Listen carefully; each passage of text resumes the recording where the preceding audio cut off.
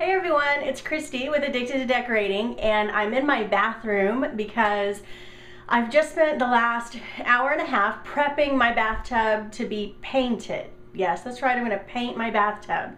So we'll see how it goes. So anyway, forgive my appearance. This is what I look like after spending an hour and a half cleaning my bathtub. So basically what I had to do is I followed the directions on the box. I'll show you, this is what I'm using.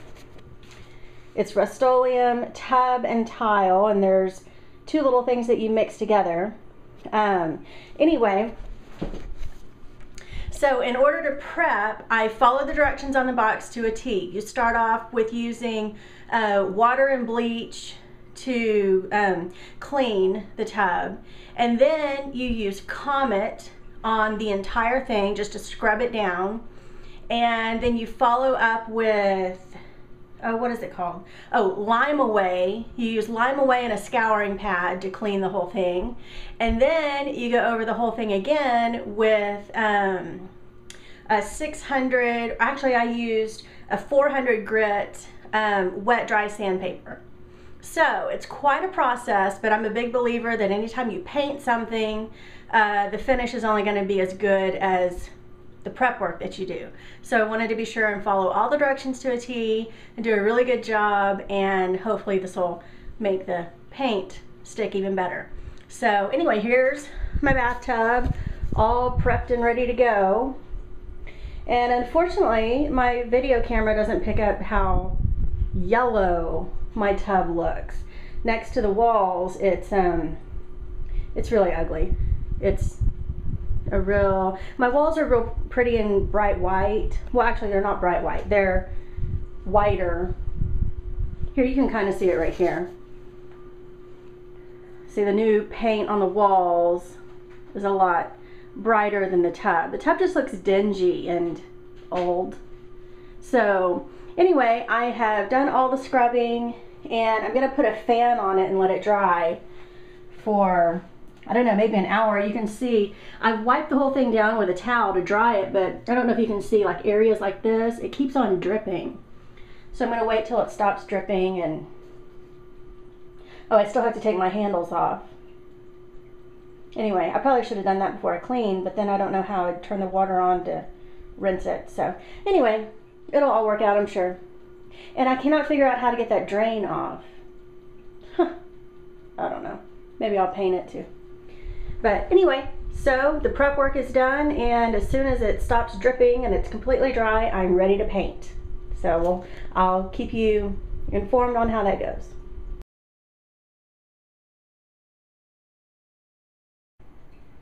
Okay everyone, I am back with a painted bathtub. Here's my bright white painted bathtub, and I'm very pleased with how it turned out.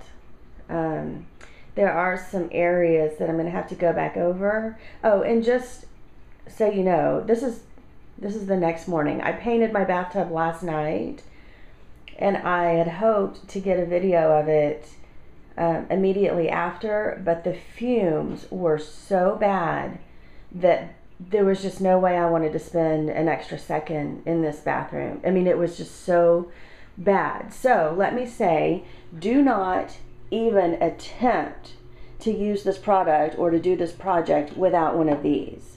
I mean, just don't even do it. I'm sure that would have some horrible health effects on you. You know, just a horrible headache at the least. I can't even describe how awful the fumes are. Now, of course, with one of these, I didn't smell the fumes, but I will say that the fumes were even still so bad that my eyes were watering. I've never experienced that before with any kind of product. That tells you how strong they are. And I had been warned. You know, the lady at Rust-Oleum who sent me the product said, this stuff is just terrible smelling, so be prepared.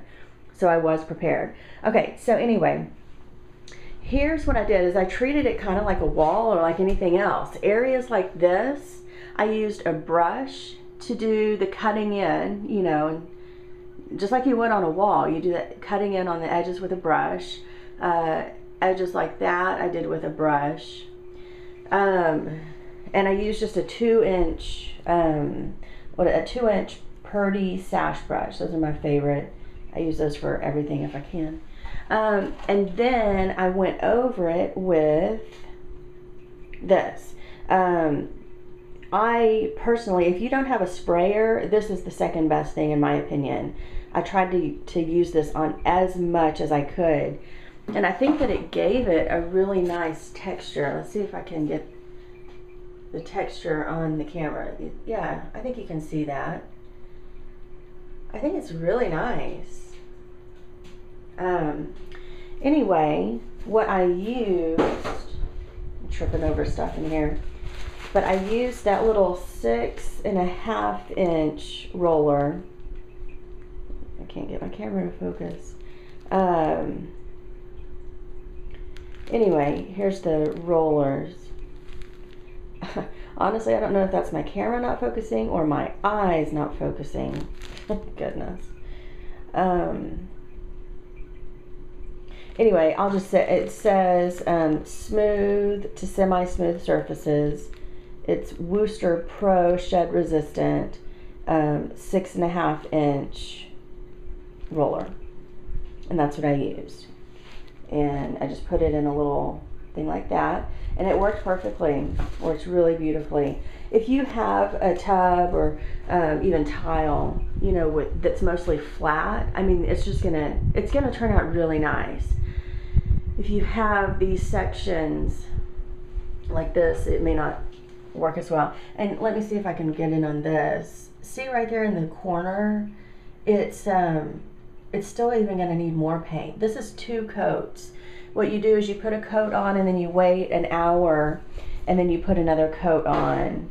And after the first coat, it definitely looked pretty rough, and it dried really fast. In an hour it was dry. I mean, I even could step inside the bathtub with my bare feet and it didn't hurt the paint at all. And I even sat on the edge of the tub to paint the far side after the first coat. So the paint is incredibly durable. And then after about an hour, I probably waited actually an hour and a half while I ate dinner, I came back and did a second coat. The first coat took me about an hour and 45 minutes. The second coat probably took me an hour and 15 minutes. And then the prep work that I did, I think took me an hour and 15 minutes. So anyway, there it is, my painted bathtub. I'm still going to go over and do some little touch-ups on some of those areas that I showed you with a brush. But for the most part, it's done, and I am very pleased with the outcome.